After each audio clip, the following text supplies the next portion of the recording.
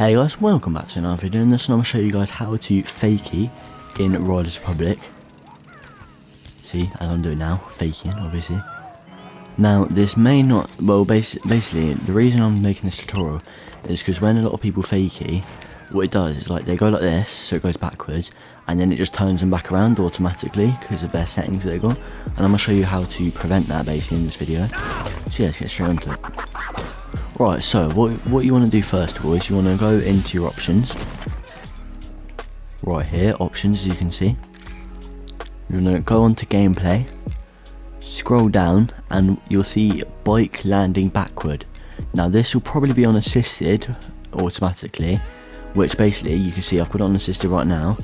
So what I'll do, I'll do Fakie like this, and it just turns me back around, which is very annoying, like extremely annoying, especially when you're trying to do like combos and tricks with like grinds and stuff. When you're trying to like Fakie onto when you're trying to Fakie then jump onto a rail or something, and it just turns you back around so you can't go backwards on it.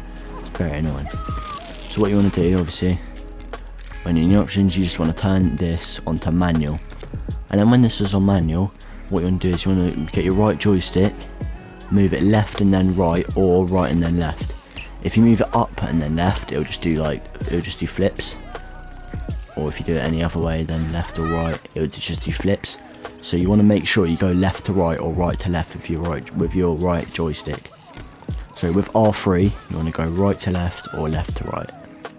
Just like half a 360, so you land backwards, obviously. Because if you do it full like this, and let it go too late, then you obviously do a full 360. So yeah, it's pretty simple. Obviously it's pretty self-explanatory after you've got the setting nailed. So then after you've got it in manual, then you can obviously just do a lot of Fakie tricks and stuff like this. So yeah, if you enjoy, make sure to like and subscribe, and yeah, stay tuned for future content, and I'll see you guys on the next one.